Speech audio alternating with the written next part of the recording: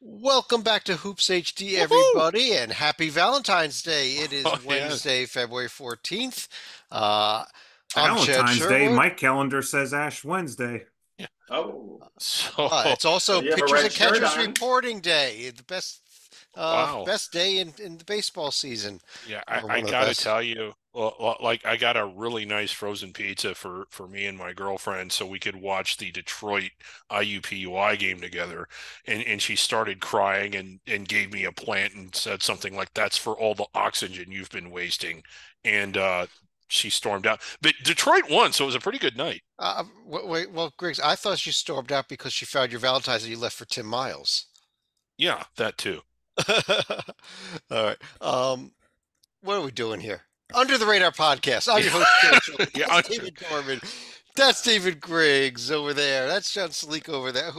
What are we doing here? I don't know. What the heck is Under the Radar? Griggs, go ahead. Tell us what Under the Radar is. Well, in layman's terms, it's the 22 regular one bid leagues. There's no rule that says those leagues only get one. In fact, there's a few every year, including this year, that we think can get more than one. We'll talk about that as we get into the show. But that's what under the radar is. So it's not the Power Five conferences, which is the Big Ten, Big 12, Pac 12 for one more year anyway, SEC and ACC, nor is it the five other regular multi bid leagues, which is the Big East, of course, the West Coast, albeit maybe not this year, the Atlantic 10, the American, and the Mountain West, which is might send 6 or 7 this year. It's the Uh, 22 on, yeah, it's everybody else. we have one other qualifier, I guess, of that is that any team that is in the top 25 out of the major polls, that individual team we consider to not be under the radar. And in all the years we've been doing this, it's happened quite a few times. I've had teams that we have, in fact, happened a lot earlier this year with James Madison. Uh, in all those years we've been doing this, though, I have never, to my best of my recollection, seen a team from one of these under the radar polls break into the top 25 and before we can do our first under the radar podcast, literally 2 days later, lose a game that they really should have won. Really should At, have won. at home. At At home. home to a bad team. Indiana State, congratulations. You're in the top 25 on Monday for the first time in 40 plus years. And Tuesday, you go out and you lose at home to Illinois State. Oh, Well, this could have been a plot just to be mentioned on all three podcasts this week, which is not easy to do. yeah, I mean, Well, that really is hard. we actually there was an executive decision made here at Hoops HD. We are keeping Indiana State under the radar despite their top 25 ranking. Welcome back, Indiana State. You were out of under the radar for about 24 hours, if that. Yeah. Um, but we're not going to start with the Missouri Valley. We're going to start with a feature conference, and a conference we have not featured surprisingly all year and had a very, very good week this week. I thought we'd maybe start things off in the Sun Belt, which played the back half of the Sun Belt MAC Challenge. 12 games against the MAC, 10-2 this week ended in those 12 games, and both Wow. losses were 1 point losses. Great weekend for the Sun Belt Conference as a whole, and Hmm. particularly Appalachian State and James Madison, the two best teams here. Yeah, it really was. JMU with a really nice win over Akron, albeit home, a pretty good Akron team. And when you look at App State and James Madison, and I think that if there's going to be anybody that makes a run at the bubble or gets inside of it, it's these two. Dorman, of all those that guess the actual committee, you're probably the best at it out of all of us. When you look at these profiles, yeah, there's some things that smell bad. That loss at Northern Illinois back on Nigel Tufnell Day, 11-11, really is weighing App State down. But they have the home win against Auburn. They have the win at JMU. They swept them. And when you look at JMU, I don't think the loss at Southern Miss, despite being a 2-11 net, is that bad of a loss because they're not that bad at home. What about these profiles? And I think either one of them could be dangerous if they get to the round of 64. But say one or both of them lose in the conference tournament, would the committee look at them and would they take them? And, who looks a little better? It's a great question, Griggs. I think the best way for the Sun Belt to get both these two teams in with James Madison would beat App State in the finals. And I say that because then App State is on the outside looking in, and people can say, well, they beat James Madison twice. They swept them in the regular season. So if the Sun Belt to get two in, I think their best route is Madison wins the auto bid, App State loses in the finals. I agree with you. The Northern Illinois loss in Tier 4 is really stinging, and it sits out. But Auburn is really coming on, and that win is going to mean a lot. I really believe that. They've been really good in the Tier 2. In the Tier 3, I would have liked to see them beat Oregon State or Texas State. But if they can run the table or only lose one here, App State, I think they will be in the discussion. Yeah, I definitely think they're in the discussion. It's kind of the same picture for James Madison, because at the end of the day, if James Madison wins every game until they play App State for a third time in the conference tournament final and loses that, they will have lost to two teams all season. One of them 3 times, but only have lost to 2 teams all season, and including the win at Michigan State. So I think there's an interesting argument for JMU should that happen also, though. Yeah, I think so too. And again, the other team that they did lose at Southern Miss, I don't want to say that it's good or that you can just sort of ignore it. It's certainly not a Tier 1 loss, but it may not be as bad as the net indicates. On the App State side, Northern Illinois and Texas State, those are both pretty good. I'll tell you, there are a couple numbers on the screen that really do hurt at the end of the day. They'll look at these strength of schedules and these non-conference strength of schedules. They are very poor for both these teams. And if you are suddenly comparing one or both of these teams to the bottom of the bubble, this could be an issue. It certainly would be. And we've seen teams left out before, and that was the stated reason. When they asked the committee, it's just like, well, their out of conference strength of schedule just wasn't good enough. Well, you can blame Purdue from last year. They just wanted to make sure they were prepared to face a Tier 4 team in the first round. Stalika, I pulled up the rest of the standings in this league here, and we do have Troy there, actually tied with App State. James Madison's down in 3rd. Louisiana, a couple of teams tied with Southern Miss and Marshall. This is not going to necessarily be let's just put App State and James Madison in the conference tournament final of this conference by any means, is it? Well, it's significant in that, let's suppose App State gets the number 1 seed, then you're looking at a potential Troy-James Madison semifinal, assuming there's no shenanigans below that. Now, App State and Southern Miss would also be a potential semifinal matchup. Or that Louisiana team. Let's not forget that Louisiana team might really be the 3rd best team in the conference, quite frankly. Yeah, that's a live wire team. And that is a team that can cause some damage. And Louisiana does still have a game left against App State. Is at App State, but that is when you look at the remaining schedules here. James Madison 4 road games left, all winnable. App State 4 their last 6 are at home, but I think I'm looking at that Louisiana game is almost the one game to circle for both these teams here. Yeah, the rest of the way. Yeah, it is, and again, like they're good, they can play. And I think in about a week's time, we also have to ask, can Marshall potentially knock off either App State or James Madison at home? Well, Marshall's at App State coming here tomorrow night, Thursday night. And then James Madison's at Marshall next Wednesday. So Marshall could factor into this whole race as well here.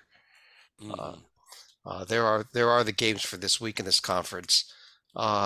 I think it's going to be interesting. I think this is a full 14-team conference tournament also. It's a huge conference tournament. And it could be a ton of fun. It should be, yeah. Is it straight up seeding or is it a ladder format? Oh, it is. Okay, so we get JMU Old Dominion opening. The 1 through 4s get the buys to the quarters. Okay, so it's not okay. Yeah, there is a play-in round between teams 11, 12, 13, and 14, and then you go straight seeding after that. So kind of a semi-ladder, the same format that the Big Ten currently uses, that the SEC currently uses, that same format. Let's jump back to the rest of the leagues here. Dorman, let me start things off with you here in the America East, where this was the week for the New Jersey Institute of Technology. Maybe I should go to Stalika because he's got the shirt. Yeah, Stalika wearing the gear. Once the team of the people, always the team of the people. In this Yeah. case, this would be the original team of the people. Check out our tab sometime. But yes, They Vermont had the longest winning streak in conference play, but NJIT put an abrupt end to that last Thursday night. And just to show that was not a fluke, they also beat then second place UMass Lowell on Saturday night. So this was huge for the Highlanders in that they were slated to not even qualify for the America East tournament, and now they're a game ahead of UMBC. This is almost beyond belief. I just don't even talk about surprises. I mean, the fact that they got both of them after looking like such hot garbage prior to that. They still have the worst net. They still have the worst net in the conference if you look at it that way. After those two wins, not quite the worst J&G. The J&G rankings, they're a little bit ahead of UMBC now, but it has, maybe Dorman also this did a little bit open the door for Bryant still to shot that regular season title because Bryant at least had the 2-0 week. Yes, they did, and it keeps Bryant right in the thick of things. Vermont gets that win against NJIT, and I really think it's game. I think it's game over. I think Vermont runs away with this, but like Stalika told us, they didn't. So Vermont only sits a game ahead of Bryant and 2 ahead of Lowell. I also believe Bryant has 2 more shots at UMass Lowell, if my memory serves me. So that's going to come down to who wins those 2 games. Obviously, one on each home floor, but Lowell and Bryant will decide the second seed there for themselves and get to stay away. The 2-3 seed obviously gets to stay away from Vermont until the final. But incredible. Yeah, Lowell and Bryant play for the first time here on Saturday. Yeah. Now, I'm not certain exactly how all the tiebreakers work, but let me quickly pull up Bryant's remaining schedule here. Should Bryant sweep this week, Maine and Lowell, sweep Lowell, win their choice, and win at Vermont, they would finish tied with Vermont for the league, for the conference lead. If it's like a lot of conferences do, which is your record versus second place team, third place team, etc. Because Vermont lost to NJIT, Bryant may take the tiebreaker here. But they wouldn't have lost to the second place team. Correct. True. Yeah. Yeah. Well, I think that Bryant still has a shot at the tiebreaker here. That's they do. Yeah. But they obviously, if they win at Vermont in a couple of weeks, still. Yeah. Big week for Maine as well. They're at Bryant, and then they're hosting Vermont. And we know we've been championing this Maine cause to make that America East 8 this year. Yeah. Always tough for Vermont to make the top 8 of the 9-team conference. I always say for Maine to make the top 8 of the 9-team conference. Yeah. Sort of a logjam here at the bottom of the league. UMBC, although being a game out is like being 5 games out almost, but just a game behind, at least in the win column, behind 5th place. Let's keep things rolling here before we slow down too much and jump over to the A-Sun Conference, where Stalika, Eastern Kentucky, they had a huge non-conference win tonight over Chicago State, but before that they did lose a game at Stetson over the weekend to let the Hatters suddenly into the conference race. Well, for one thing, this was a road game at Stetson, so not terribly surprising. However, it's also a missed opportunity for the Colonels here to effectively lock the door on the regular season race. So now not only do you have a single game lead over Stetson, you now have a 2-game lead over Lipscomb, who's also catching up. Well, I would say you could say it. Well, it was a road game at Stetson, but Griggs, it was against Stetson. Yeah.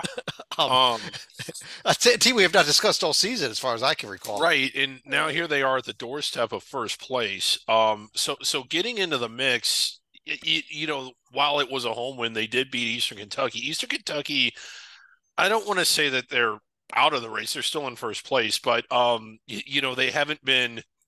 They went from, I think, winning 8 of their first 8 conference games, and most of those by double digits, to suddenly losing 2 of 3, if I remember correctly. Yeah. There's another team, and I think that it was always the team that we sort of felt had the best pieces and the most talent. Has Lipscomb finally started to put it together, and in a tournament setting, are they the best team? and I kind of think that they may be.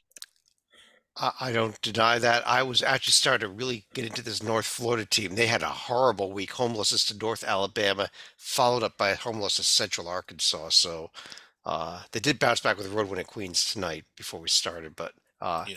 I think you're right. It might be Lipscomb. In fact, let's take a quick look at the upcoming schedule here. Lipscomb tomorrow night, they're going to be at North Alabama. Meanwhile, Eastern Kentucky's game is at Bellarmine on Saturday. So that's Should a be. few games. Yeah. Stetson's got a big cross-state rivalry there. They're hosting Florida Gulf Coast. Ooh, that one's going to be wild. I know our friend Rocco Miller is stuck in the Orlando airport earlier today. Maybe he can just hang around until Saturday and go to the Stetson game. Yeah, he can't get his private jet out of the Orlando airport to get to any of the games tonight. What are we up to here? Dorman, you want to take the Big Sky Conference first? Where another good week by Eastern Washington. Yeah, Eastern Washington really pulling away, really flexing their muscle. I think the strongest team in the conference. I think the team to beat not only in the regular season, but come conference tournament time. They'll get if they get the 1 seed, they'll play the winner of the 9-10 game. I think that should be a pretty good draw for them. But I think they're the strongest. I think they're the best coached. And they play great basketball. I love the way they move the ball and play team ball. So I think this is Eastern Washington's conference in the regular season. I think they do the double and go to the tournament. I agree. I mean, Weber State, you don't want to completely overlook them. I mean, we remember what they did out of conference, but Eastern Washington's just been the most consistently good team, at least since conference play started. Yeah, don't overlook Montana either, but this week, Eastern Washington has a pair of home games, including against that Weber State team you just mentioned. So that could, well, okay, Northern Colorado is technically in second place here, so it doesn't do anything in terms of locking up the conference, but just puts more distance between them and a team like Weber State. Of course, you push Weber State down to the 4 or the 5 spot, you may have to play them in the semifinals, not the finals. Yeah. The one thing I will say, I agree with Griggs there. When you have the best team, when you have the best player on the floor, which Weber State will do with Dylan Jones in the tournament, you always have a chance in these under the radar conference tournament games. Dylan Jones is an absolute stud and can catch fire at any point. So I agree with Griggs. Always keep your eye out on Weber State. I agree completely also. Stalika, over in the Big South Conference, we suddenly have a story after tonight where High Point, who had been running away with this conference, we've been praising them for weeks, plays Upstate, $2.99 net Upstate at home, and while they found a way to force overtime, they could not even pull it out in overtime, and they lose 86-81. Fortunately, this is no longer the days where the Big South had home courts going through the championship game, so under normal circumstances, that would have been pretty devastating. However, since they now play at the classic Bojangles Coliseum in Charlotte, not quite as big of a deal for the Panthers. However, UNC Asheville suddenly gets another life, even after they themselves held on to beat Presby at home tonight. Yeah, they really struggled in that game tonight, too, against a not that great Presbyterian team. Go ahead, Griggs. Well, I was just going to echo the point you just made. I mean, it was just kind of shocking because High Point and Nashville have looked heads and tails better than everybody else in this conference. And the night, both sweating against some of the teams that have looked among the worst in the league. And, High Point struggling and losing at home. It's just, I don't know. Is it just too much? Too much Mardi Gras hangover or something? I don't know. Well, you know what? On top of that, but even the other teams here, Gardner Webb just lost a home game to High Point over the weekend. It was not the same High Point team that was playing so well, and Winthrop lost to the last place team over the weekend on Saturday when they played at Longwood. Well, we all know what that game was about. Yeah, the Longwood Lancers, Winwood Cup champions. Wow, and our congratulations to them. Yeah, this round of it. So maybe we can get them again in the conference tournament. Maybe. I mean, that's what we're all hoping for. Nothing beat the year they played for the Big South title, though. Yes, it was incredible. Salika, quickly, here's the upcoming schedule here. Winthrop at Radford. That game it's on the schedule there. It hasn't been played tonight. It's actually tomorrow night's game. That game was moved over to ESPNU. But High Point is hosting Radford on Saturday, while Asheville is hosting Southern, and then going to Longwood. But Salika, over in the Big West Conference. Can't imagine why you're going to me. What's that mean? The Well, couch it was a bit Okay. of an emotion. It was a bit of an emotional week for UC Irvine. I mean, yeah, we mentioned the Gouch Eater Cup last week.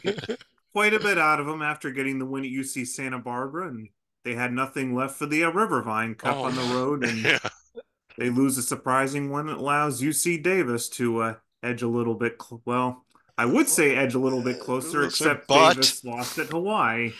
And UC San Diego, well, they also lost at Hawaii. So this was a bad. We mentioned last week, in fact, that these Hawaii road trips for the second and third place team is always tough, and both teams went there and lost. Griggs, go ahead. Yeah, they are. Well, yeah. I mean, I was just parroting what you were saying. Yeah. Okay. Well, you just don't need to talk anymore. I'll just do all the talking. Right. Yeah. I mean, that would be, most people would prefer that, I think. Not me. Yeah. No, but I mean, so at the end of the day, the standings kind of stayed where they are, but it's a notch down for UC Irvine, who I don't think really was at large worthy, but this could cost them from the 13 line to the 14 line type of thing once the bracket comes out, or maybe 12 to the 13 line. Yeah, and I still think they're very 13-ish, but I still think that their ceiling is high. Like they could really give a team fits, but it's hard to, like, as much as I think that, it's hard to substantiate that when they lose to Riverside. I mean, good God, what was in the water this week? It was tough. They get to host Bakersfield. Sleeka, we got a name for this one? Oh, I couldn't tell you. The Bake Fine? Big Fine. I'm running out of names for Irvine. Bakersfield. The Bake Eater. Yeah, the Bake Eater. The Bake Eaters. The Bake Eaters. Yeah. UC Davis is going to be hosting Long Beach and Riverside this week. UC San Diego, again, not eligible for the conference tournament, but still in there and even in contention for a regular season crown here. They've got a couple of home games as well this week.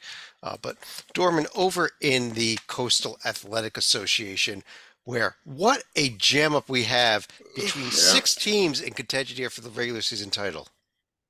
Yeah, well, Greg said it a couple weeks ago. He thought Wilmington was coming on, and they were sitting around the 4 or the 5 hole here. But he was correct. Wilmington's on the move here.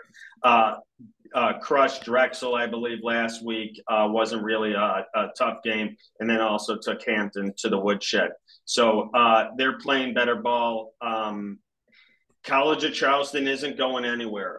Coach Kelsey has really gotten this team back on a better path. Their out of conference wasn't great, but Charleston has seemed to have found their ways here, and they're looking to stay atop the conference with Wilmington. But Delaware and Drexel and Hofstra sticking right there, even Townsend in the mix here. Big games coming up this weekend, like you said, Chad, because there's 6 teams within a game at the top of these standings. Yeah, look at these games here. We've got Wilmington is hosting A&T and Elon. They should go 2-0. Yeah, Charleston at Northeastern and hosting Bill and Mary. They should go 2-0. But when we get a little bit further down here, we do have Hofstra and Drexel coming up. We've got a few others here that that could really impact this thing as we move forward. So there are a lot of interesting games, and I think that this is. I kind of agree with you that I think this is Wilmington's conference, or maybe it's a Wilmington Charleston, but everyone's still so close. 12 games into the conference season. Townsend had a chance to get into a 3-way tie for first place, but they cost themselves with a loss at home against Delaware. Well, that puts Delaware right there. Yeah, what's going to be so important is the top 4 seeds get through to the quarters. Seeds 5 through 10 will have to play a round earlier, so those top 4 spots are really coveted. There's going to be a real race to get in the top 4 here. Yeah, you don't want to be that 5th or 6th place team and have to play that extra game and be tired already going into your quarterfinal game. Another 14-team conference tournament with that same format we were discussing for the Sun Belt at the top of the show, by the way. Griggs, Conference USA. Every time we get on this Louisiana Tech bandwagon, There they go. Now, this was a great game at Liberty, and the students there were crazy. If you got a chance to see it, They normally are. but they weren't able to pick up the road win, and now they are back in a tie with Sam Houston, with Western Kentucky still there, and this Liberty team lurking in the middle of the pack, kind of. Yeah, I didn't think there would be this much parity in the conference. Western Kentucky, I was big on them for a minute, then I lost interest in, but they had a big week. With the win over Jack State, and then I guess it was before that when they beat when they beat La Tech, but Liberty all of a sudden just a game and a half back. We had kind of written them off. And then you start to look at the net and the metrics and their big win, albeit home over La Tech. Has Liberty sort of found themselves now, and are they a factor in this? And look who's in fourth. The team that we had, that I think we had written off on November the 12th, New Mexico State making a little bit of noise. It is, and Sam Houston's still in there too, but I think it is worth watching. Probably the biggest game of this week is Liberty Saturday. Liberty's at Sam Houston. Liberty wins this one on the road. They are right back in this conference race, I think. Yeah. And, you look at some of those, you look at the BPI, you look at their metrics, and overall 16-9. Liberty might be, they may have slept through their alarm. It took them a while to wake up, but they're starting to play more and more like the team that we thought we'd see before the season started. Yeah. The net loves Liberty. Yeah. Yeah, Liberty's their net ranking is 106. Second to Louisiana Tech of the conference. They're almost, as Griggs mentioned, the BPI. They're only 2 points behind, two teams behind Louisiana Tech of the BPI metric there. That they are on these metrics. That they're right there with Louisiana Tech. So I would not be shocked to see these two teams decide the conference tournament title at the end of the day. Yeah, I wouldn't either. Stalika, over in the Horizon League, we had a bit of an upset tonight, in fact, with Green Bay with a home loss to Northern Kentucky, while Oakland wins at Fort Wayne. Oakland had also lost to Northern Kentucky on last Thursday night, so NKU kind of coming up here, and both teams are again tied for first, Oakland and Green Bay. I had conceded last week probably not going to be the Norse's year, and yet look what they do here. I mean, it was one thing, okay, you're beating Oakland at home in overtime. That's all fine and dandy. But Green Bay, who had been pretty solid, especially after winning at Youngstown State over the weekend, maybe a little bit of a hangover as soon as they got back home here. And Oakland capitalizing with a win at Fort Wayne tonight. So now we suddenly back to a first place tie between the Phoenix and the Golden Grizzlies. Yeah, Green Bay won that game at Youngstown, I believe, on a buzzer beater, and had a shot at the buzzer to win tonight that did not go in. Why do you have to do that to the Penguins? And I'm a little surprised that's where you started, Chad. Well, I wanted to get through the top of the conference, but let's go now to the game of the season. We talked about it. Congratulations to Detroit Mercy, your first D1 win of the season. You beat IUPUI. You crushed IUPUI tonight. One fan stormed the court. Exactly one fan. Was it the book guy? It was there was not no.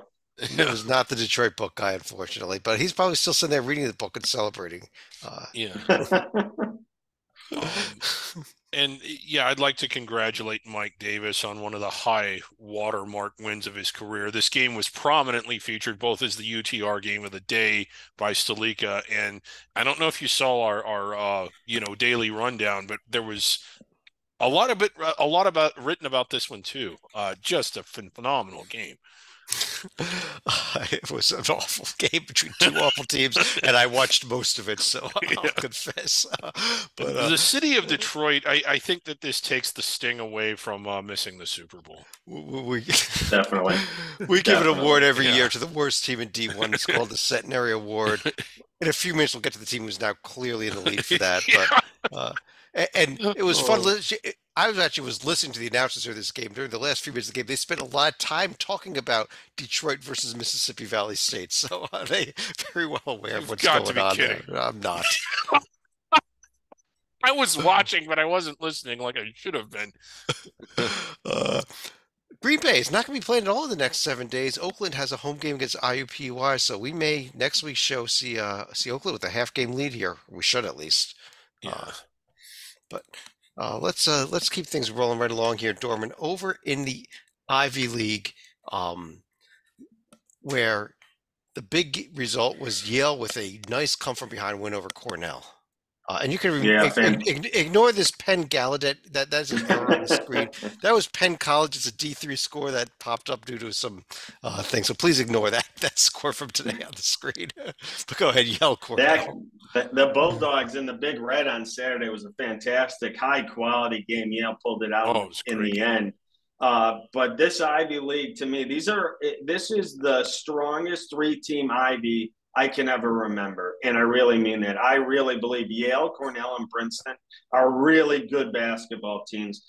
We might see some of them pop up later in the top 10, but I can't remember a year in the Ivy where there was more than one team that I really liked. These three teams, this is going to be fantastic. As most of you know, the Ivy is going to bring their top 4 teams to New York City in March. And as long as I think Princeton is clearly top 3. So one of these besides Yale, Cornell, Princeton is going to make the Final Four, and this is going to be a tremendous tournament and open to any of these 3. The top seed's really going to have an advantage because they're going to get to play the 4 seed while the 2 and the 3 really go at battle. Only exception I'll take to what you just said, Dorman, is if that 4 seed ends up being Columbia. These games will be at Columbia's home court there. So you will be playing a true road game if you are the 1 seed and Columbia gets that 4. Which is a crazy setup. Fair. Good. If they rotate between each team, so everybody gets their turn. But they played in the Palestra in Princeton. They rotated. Yeah, but Princeton was the first place team, so just but it was by coincidence only. Yeah, but it was by a coincidence, but it worked out. I want to take a quick moment here. I do post these podcasts not only on the website, but they're also on my YouTube feed, and every now and then I do get comments on it. And this, telling the truth here, I got a comment on our podcast from just the other night. People still go to YouTube. Wow. Yes, they do. Ask about Yale. Ask about our survival board, actually, Griggs. We have it's something on the top there. You want to explain to people what the NCAA tournament survival board is? Well, yes, top of the screen. It is. I'll pull it up even while you go ahead. You go ahead and talk. Well, this is what we do this for the selection committee. This is a tool that we put together for them, and it basically tells them what teams they need to be looking at, and what teams they need to be giving bids to, what teams they need to be debating, and what teams they need to be ignoring. They come to this site or this board, and it tells them all of that. Yep. I'm trying to get it up. There we go. I got it. I wasn't quite prepared for it. Yeah, right now 350 teams remain because no one's been eliminated. I mean, there's been teams that have been moved down to the category of needing the auto bid, but no one's been eliminated. Other than Chicago State. Yeah, I forgot about that. But we have teams grouped into various categories of locks. That means they're guaranteed to be like Purdue. No matter what happens, we feel Purdue is going to be in the tournament. Even if they lose all remaining games, yes. Auto bid only, that means the only way to get in is with an auto bid, like Michigan. Yeah. And under consideration, that means you still have a shot in that large bid.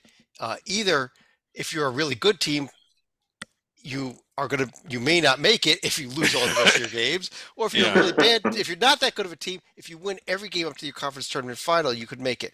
Down in the Ivy League, this is what I was questioned on. We have both Cornell and Princeton under consideration. We do not have Yale.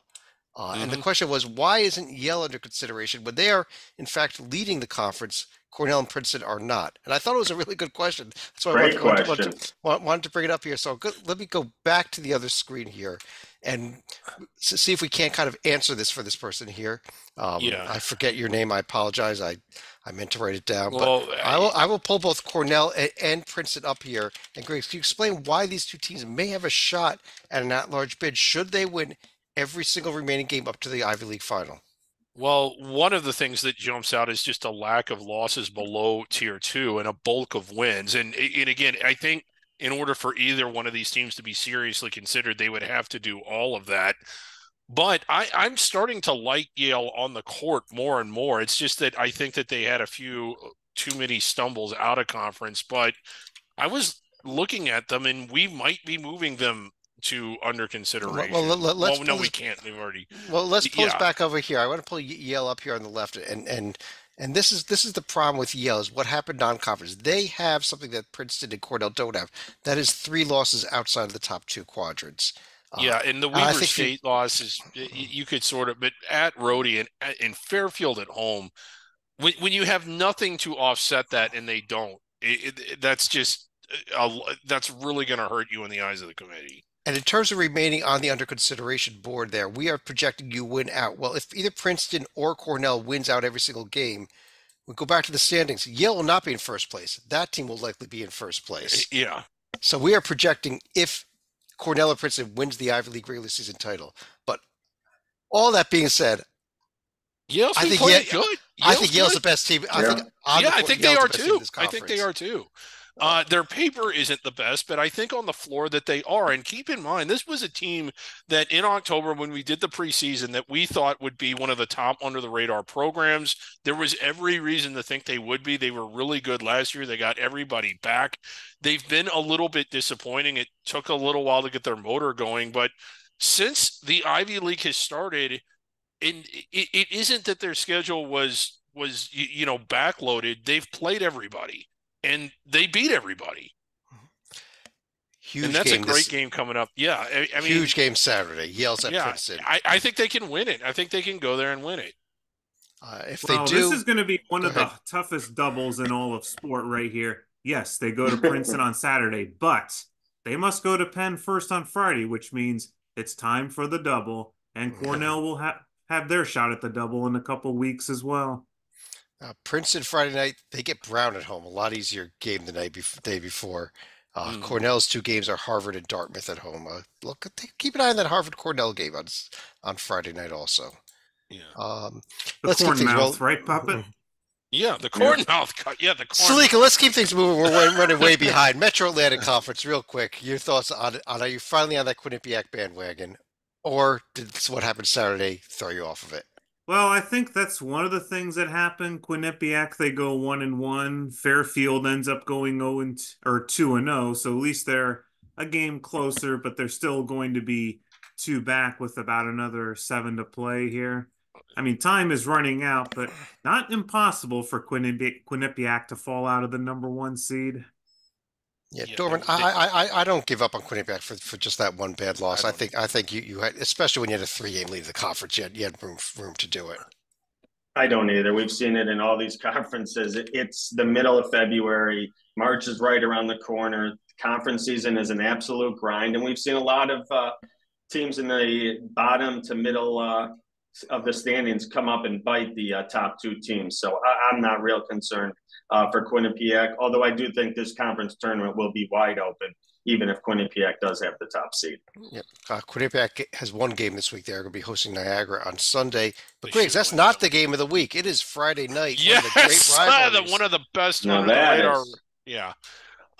It's lost some of its shine. God, this one used to be fun. It's probably going to be lopsided, but it's still going to be fun. Yeah, I wish Manhattan would get better just so these games would Yeah. get a lot better here. But Manhattan Oh, and it was Iowa, a always show. a great game. Always Yeah. a great rivalry. Yeah, bring back Masiello and Cluse for one night. Yes, please, please. Here you see the flip side of the Sun Belt MAC Challenge, and there's all that red. 10 out of 12, lost 10 out of the 12 games, the MAC, including the top teams here. But Dorman Akron is still Oh, in a dominant position in this conference at 10-1. Yeah, it's their conference to take stronghold here and make a run and finish off and take the top seed. But Toledo's not going anywhere. The Rockets are a solid ball club, play really solid D, and they have a couple of shooters that I really like. So I don't think Akron's going to run away and hide, because I think Toledo will be able to stick around. I do believe they play one more time, if my memory is correct. That should be I believe they play one more time. That would be a great way to It's Tuesday, coming next Tuesday night. Yep, at Toledo. yeah. So that'll be whether Akron is going to be in this and pull away, or Toledo will stay, right there tied atop the conference lead. This week, Akron is playing Saturday at Buffalo, and then we mentioned that game Tuesday at Toledo. Yeah. Keep an eye on Central Michigan. They're hosting Western Michigan and Bowling Green. They've been hanging in there and been an incredible story for a team that, as we mentioned, we expected nothing out of them this season. Yeah, they have. That has been kind of wild. I still can't believe it. I got to go back and give a real quick shout out here to the Buffalo Bulls. They've been absolutely awful all season, yet they did get one of the 2 wins of the Max Sunbelt Challenge this weekend, winning at Georgia Southern. That's actually a sign that they had a sense of humor when they were setting up these matchups here to get like teams in the bottom 25 of the net. Oh man! Well, they actually matched them up, the top by net rating, the top 2, the next best 2, the next best 2, etc. Yeah, the years with Nate Oates seem a long time ago. And Bobby Hurley. Yeah, Hurley. Stalika, you want to take a little MEAC talk here where we saw 0 conference games over the past 7 days? And then there were a couple non-conference games where Maryland Eastern Shore and South Carolina State were at least trying to get a couple games in, and So Chicago State, that's going to... What you're saying is that this was an absolutely perfect week for the MEAC. Exactly. It was perfect. First one of the year. That For and the first one perfect in week to mention many Brian years. Nathan. I mean, it's rare for any conference to have a perfect week like this. I'm sure it's happened before, but wow, congrats to the MEAC, undefeated this week. Let's look at the upcoming schedule, though. A little more interesting here. Norfolk State, who is one of our co-leaders, they're going to be hosting South Carolina State. And the big one on Monday night, I believe this might be the ESPNU game also, NC Central at Norfolk State. So circle that one on the calendars. And also watch NC Central and Howard on Saturday as well. We'll talk a little more MEAC next week when there's actually games to discuss. But Graves, how about the Missouri Valley Conference? Oh man! Where once again, as we said earlier, welcome back Indiana State. I don't care. It says you're top 25. You're under the radar. Well, yeah, and let's look. I mean, I kind of hate it for them that their moment was sort of crapped on. Sort of. Here it is. Way down there, quad 4. We got to scroll out and find it. Wow. Just how I still think I know that the immediate reaction was, well, now I mean they have no shot at getting inside the bubble. I don't think that's true. No. Yeah, I still think they are inside the bubble. Maybe not in the top half of the bracket, but it did really set them back. And God, they'd had a great year up until this point. Josh Scheitz, am I saying that correctly? Shirts, yeah. Josh Shirts, excuse me. Just a phenomenal coach, one of the better coaching jobs of the year. I know that the timing of this is bad to say that, but I'm still a believer in the Trees. I think they're a really good team that, like a lot of teams, for whatever reason, had a really bad night. Yeah, and I think while we are kind of, slapping them around a little bit, I think they're out of the top 25 polls. But Dorman, I think this team can still lose anywhere in Arch Madness in the Missouri Valley Tournament, even the quarterfinal round, and be in the field of 68. I am absolutely in agreement with that. I think this team is fantastic.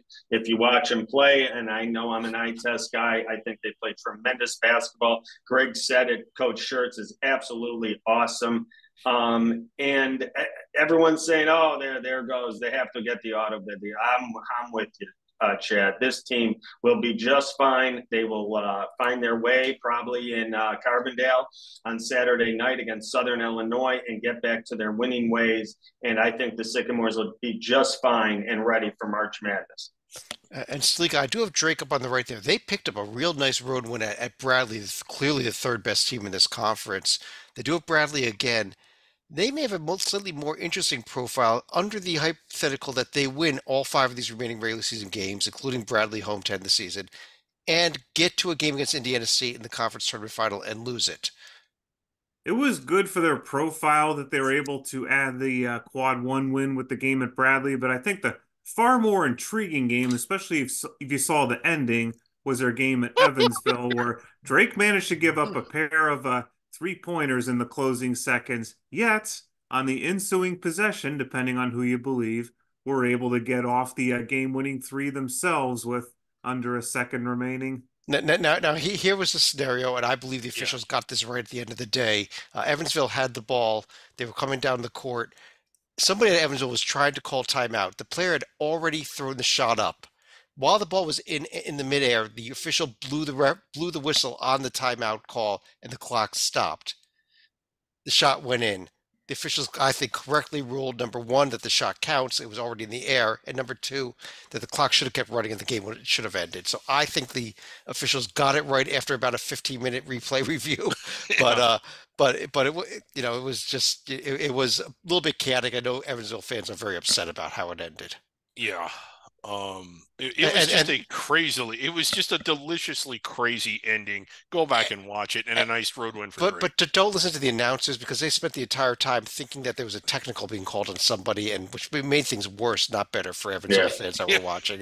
They just didn't understand what was going on at all, unfortunately. And that may be on the officials for not explaining it to the announcers that are standing there also. Yeah. What they were looking at. Upcoming games this week in the Valley. As we record this, Missouri State has just finished off the win at Murray State, but Saturday, Indiana State at Southern Illinois, and That's then a at big Valpo Wednesday. Yeah. Meanwhile, Drake is hosting Murray State and Belmont. Those are probably the key games. Yeah. Dorman, over in the Northeast Conference, our feature conference from last week, where Central Connecticut had a nice 2-0 week, as did Merrimack. Yeah, they're pulling away. It's going to be one of these two that takes the title. The other will take the 2 seed. I think this is a battle that's going to go right down to the last weekend. I think both teams are playing good basketball, and when they don't run into each other, I don't really see them taking too many losses here. So I think there'll be a fantastic 2-team finish here in the Northeast between CCU and Merrimack. Yeah, let's pull up both the pages here, just mainly so we can see what they have left. I know that larges are out the window. I think that really. Yeah. So you don't think either one of these teams is getting an at-large grade? I just want to make sure we get that on record. Okay, go ahead. Yeah, but I mean, it's kind of interesting now because they've already played each other twice, and I believe they split. They both won at home. Yeah. And this is important because this conference, they do the tournament at campus sites. And the difference between 1 and 2 is huge because it means who's going to get to be hosting. And if they both, so every game has that pivotal feel because you want to be that first place team. And if they both win out, I don't know who has the tiebreaker. I can't. The other loss by both teams was Merrimack, a home loss to Wagner, Central Connecticut, a home loss to Lemoyne. If we go by that standings thing, I would think it would be Central Connecticut because they beat Sacred Heart. Yeah, because they beat Wagner twice. But higher in the standings. Yeah. But there is still 5 more games to go for each of these teams before we get there. That they would have to go even in for that to happen. But this week, at least, Central Connecticut is at Lemoyne, while Merrimack is at Stonehill and then hosting Long Island. So that's the games to at least pay attention to in the Northeast. But Stalika, over in the Ohio Valley Conference, talk about teams on a roll. This Morehead State team up to 20 wins overall, 7 wins in a row right now since they lost at Edwardsville. I feel like Morehead couldn't get in their game quickly enough because if you saw the end of the game Thursday night, it was apparently lights out at 11 o'clock. I mean, they had to have been on a timer there. It felt like I was at summer camp just seeing the lights go out like that. No. Yeah, on national TV too, but seriously, this Morehead State team though, they took care of Edwardsville, they took care of Eastern Illinois. Coming up this week, they've got a road game tomorrow night at Little Rock, and then a road game at Tennessee Martin. But Dorman, I just think that this team is, and then Tuesday they host Southern Indiana, by the way. But I just think this team it's looking so good right now. They're head and shoulders above any team in this league. All they do is win year in and year out. This year is no different. They are going to run away with this conference. They will be the 1 seed in Evansville, Indiana, come March. And I don't see an upset happening in the conference tournament like we saw last year. I think they were while they were the top seed last year. I don't think they were this head and shoulders over everybody else last season. I'm with you. I think they roll. Griggs, talk about teams that are rolling. Colgate is now 12-1 in conference play since we gave up on them.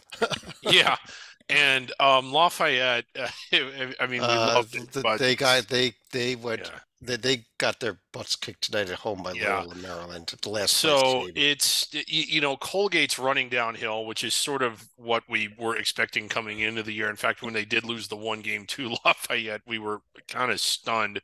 All seems right with all seems as it should be in the Patriot League, with Colgate sort of blowing through it.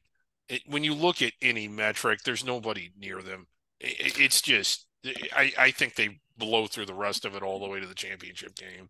Quick shout out over the weekend. Two of the best rivalries in this conference were played. Lehigh Lafayette Yeah. is a great rivalry. That game went double overtime. Army Navy went overtime as well. So, putting aside Colgate, this is a really fun conference this season. Fun weekend, yeah. And I think other than Colgate's 3 games in the conference tournament, it's going to be a real fun conference tournament. Yeah. Yeah. Of course, it's other than the 3 games that Colgate's going to win to get back to the NCAA tournament. Right. On their home court. Right. Yep, absolutely. Dorman, over in the it did not come. Oh wait, here's the upcoming schedule. First of all, Colgate this week is going to be hosting Bucknell, then at Lafayette on Monday. That's trying to get revenge for their one conference loss of the season. Yeah, So I think they might do it. I think they have it in them. as we record this right now over in the SoCon, Samford has a lead early in the second half by about 8 points over Western Carolina. A big game that's going on right now. Yeah, not sure what's going on, but the refs have been at the monitor for seemingly 10 minutes now. Well, of course, because they wanted to watch the game also. Right. But Dorman, how about the Samford team, which is just had what a week they had. They beat Chattanooga last week. Now they win at UNC Greensboro this week on Thursday. Followed up with a win at VMI. I love this Samford team. I think these Bulldogs are fantastic. They push the ball. They put a tremendous amount of pressure on your defense. And if you don't get right back, they're hitting short jump shots or layups. And I love the way this team plays. I really do. I think Samford is the class of this conference. I would love to see this team in the tournament come March, because I'd love to see this offense put some pressure on one of the power boys, because I really think this team can play Samford. I really do. Coach McMillan has done a tremendous job. I know he hasn't been there that long, but his system is really in now. He has his kids in there, his recruits. You can see it there. It's his 4th season, and I just love the way this team plays basketball. I love these Bulldogs. And this is a Sleeka. This is going to be a fascinating story if something does happen in the SoCon tournament. If this team literally wins every remaining game until the SoCon finals, they can be 30-4. And with only one real bad loss at the moment, and that's going to be at Furman, which is going to be in Tier 3. However, if they do have a slip up, depending on who does it in the SoCon tournament, it would probably add another Tier 3 loss, which would make things a little bit iffy for the Bulldogs here. Yeah, it would be a neutral court loss, and there's nobody, and everybody is sub 100, which means that would be a Tier 3 loss. So it would be 2 Tier 3 losses, but it would be the most losses ever by a team that got left out of the NCAA tournament if it happened. Least amount. Can they get there? Ty most losses by yeah. Tell the other night indicated that he thought they could. The one thing is, and I keep getting back to this, last year's Charleston team, 31 wins, seated below the first 4. I think this Samford team's a little better than that. I think this conference is a little better than that. It's really hard to do what they're doing in this league. I would hate for them to win out and not be selected if they didn't win the conference tournament. Their style of play is almost is fun and as exciting as it is. It's also prone to get out of control. They like to get a shot up within about 8 seconds. I think they just run up and down the floor, but God, they're fun to watch, and man, they are good. They are good. There they go. They're playing, as we mentioned, they're playing, and they're now up double digits on Western Carolina. They've gone on a run as we've been recording this. They're at Mercer Saturday, hosting Furman, trying to get revenge for that conference loss on Wednesday. Salika, over in the Southland Conference, McNeese State did find a way finally to get a 2-0 week and do what they were supposed to be doing after the head scratcher to Southeastern Louisiana a couple weeks ago. This time they also had a little bit more breathing room against Texas A&M Corpus Christi in the rematch. So here they end up winning by 7, and basically a laugher against Houston Christian on Monday night.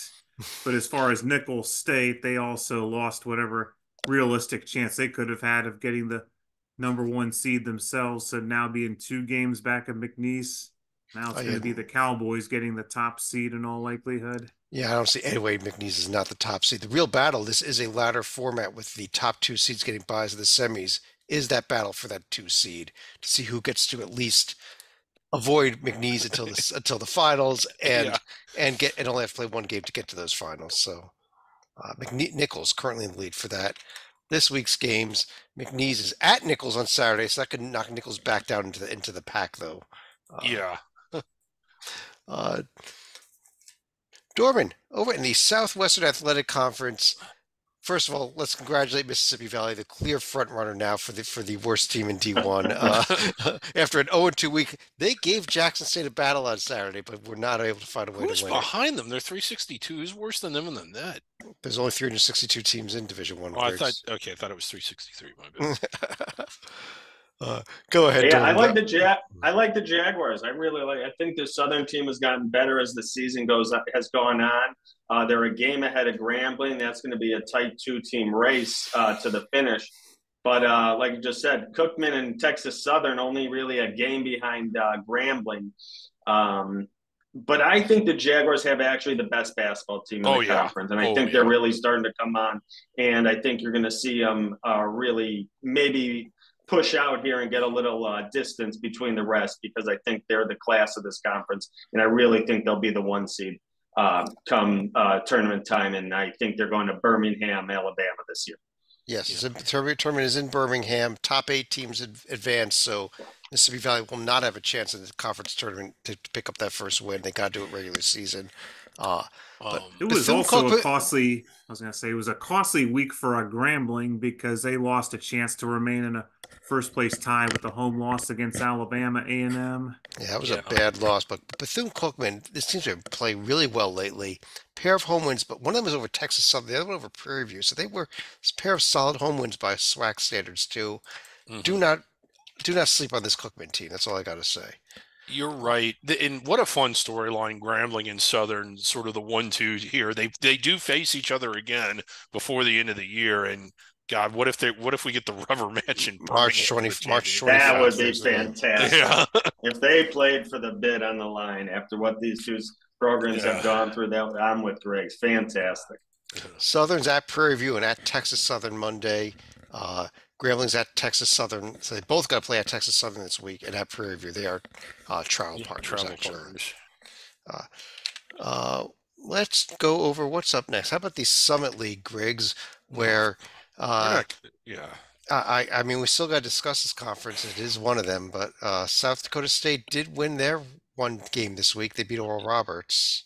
Yeah, I just don't know. I'm so glad they put this conference behind a paywall and that I paid for it. Thank you for that, debut year.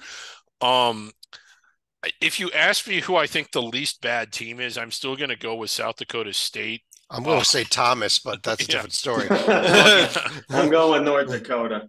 Yeah, North Dakota. Yeah, but they've been coming on. They have. Did you see what happened on Saturday when they lost by almost 20 points at home to Kansas City? Kansas, the Roos are really coming on, though, Chad. Yeah. Well, Kansas City had that was the best thing that happened this weekend in the city of Kansas City. Way better. Yeah, I mean, they were jacked. Did you see that city this weekend?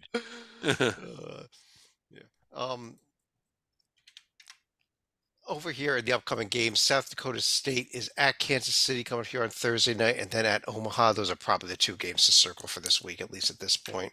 But one last conference here, Salika, over in the Western Athletic Conference, where the Lopes continue to roll. Only 2 losses on the season, and I think we really got to discuss what are their at-large chances should they be able to keep winning here. I think it's getting scary in the Grand Canyon, probably getting closer to the top 25 themselves. We can only pray they don't suffer the same fate that Indiana State did as soon as they cracked the rankings.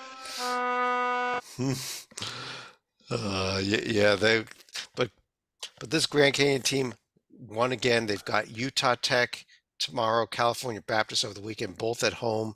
I think the 1 game left to really circle is the 22nd at Tarleton. This Tarleton team is a live team. They are the second place team, and they've played like the second best team in the conference, I think.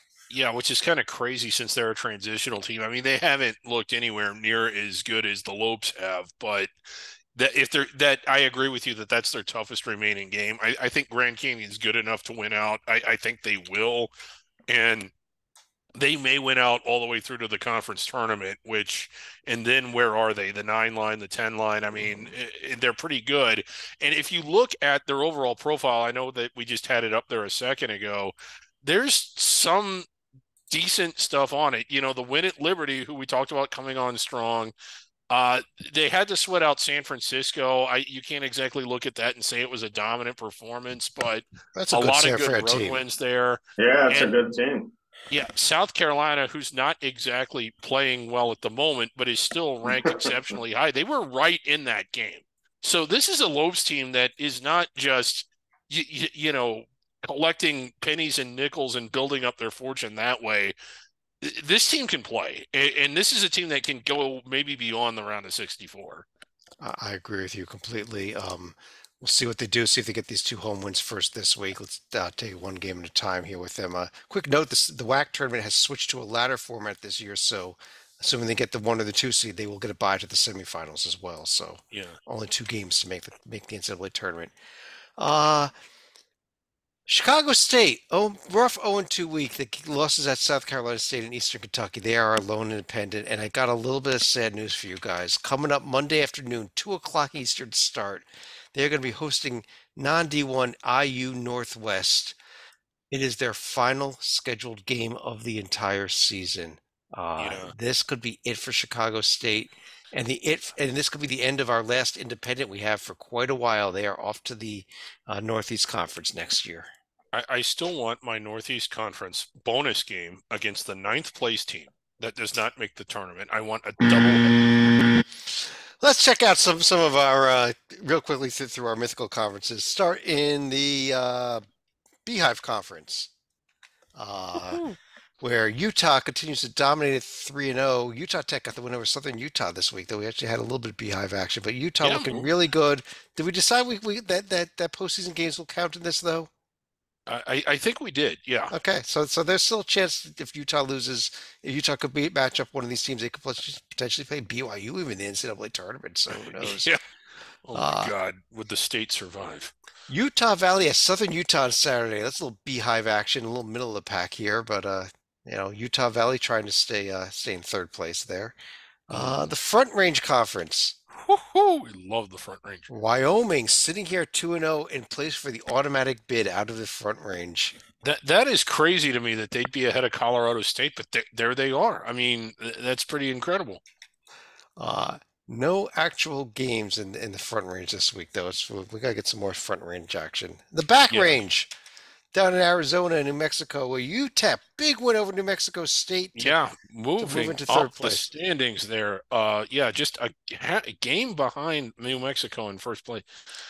And how about this huge game on Saturday? Arizona State, Arizona. Both teams finally getting in the under action here in the Back Range. Yeah, a conference opener, kind of late for that, for a mythical conference opener. Well, how about another team that hasn't started a conference is Gonzaga over in the Top Range, but Eastern Washington did beat Idaho this week, which helped push Gonzaga down to 5th place. So shame on you, Mark. Right, yeah. They might have won at Kentucky, but they are no good in the Top Range. Right. Upcoming this week, do we have some action? We do. We've got Idaho State, Eastern Washington, huge Montana State, Montana, Idaho State, Idaho. Those are 2 of our biggest Top Range rivalries. Wow, yeah. Looking wild. The top 10. Yeah.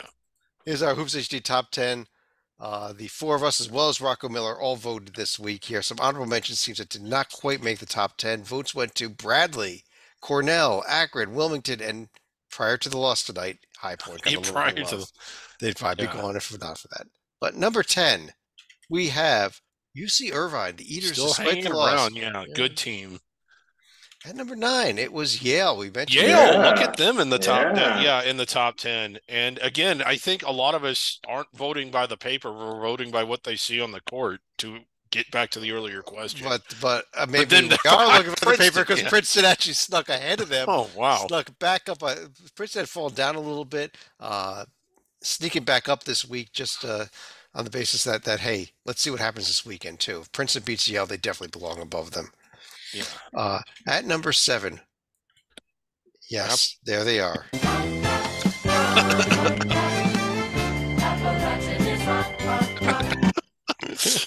Oh, We have a two-way tie for 5th place between James Madison, who snuck ahead of App State, and Drake out of our second Missouri Valley Conference team we've mentioned already.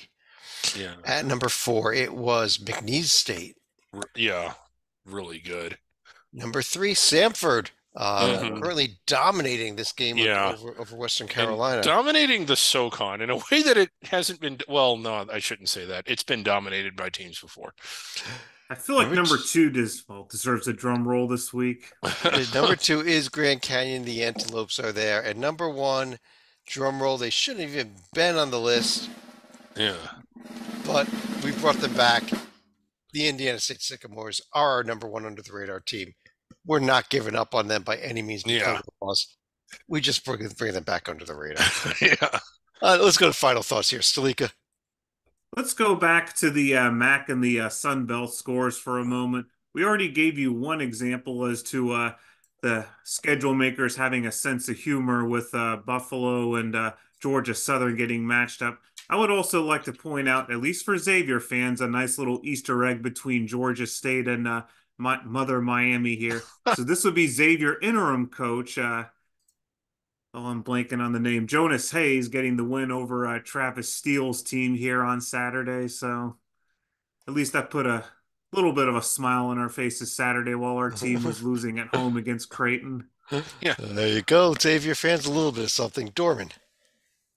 Some under the radar teams we discussed tonight that are going to be live to win a game or two. These, to me, I'm going to give you some teams, are all live to win at least one game. Some I even think can play in the Sweet 16. I think they're that good. And our power schools are really not going to be happy when they see these teams in their bracket because these teams are really good. The Ivy League, whether it's Yale, Cornell, or Princeton, Vermont, again, dangerous. Eastern Washington, all of us like. The Eaters, UC Irvine, out of the Valley, Indiana State, or Drake. Akron out of the MAC. Samford, who I love. McNeese, James Madison, Grand Canyon. These teams, not one or two of these, a bunch of these teams will win in the first round. They are really, really talented, and we'll give the power schools all they can handle. I'll throw one more at you. You mentioned those Valley teams, a team we didn't really discuss much. I think if Bradley somehow steals that auto bid, they are just as dangerous. Yeah. I'm with you. Griggs. I don't want to pick on the Atlantic 10. First of all, it's not under the radar too much, but going back to our top 10, when you look at basically the top 5 teams, and I'm thinking App State, JMU, Samford, Indiana State, and Grand Canyon, I can't foresee any 5 of those, and I know that this is just a supposition, finishing any worse than second or third in the A10, and they may all actually win it. And part of the reason that I think part of the reason these teams aren't being more valued is because of their paper and their circumstance. And if they had a bit of a tougher conference, their paper would look better, and we're not even considering them to be on the bubble. They would just be safely in it. So I know that the committee can't really look at it that way, but it's something to think about. Who would you rather play? The second or third place team from the A10 or any of those 5? I know who I would rather play. I'd rather play anybody because it means something in the tournament. But Well, true. on that note, I do want to thank everyone for joining us. On behalf of David Dorman, David Griggs, David Griggs there, John Sleek over there, I'm Chad Sherwood. Thanks for joining us. We will be back again tomorrow night with a bracket rundown show. Talk to you again real soon.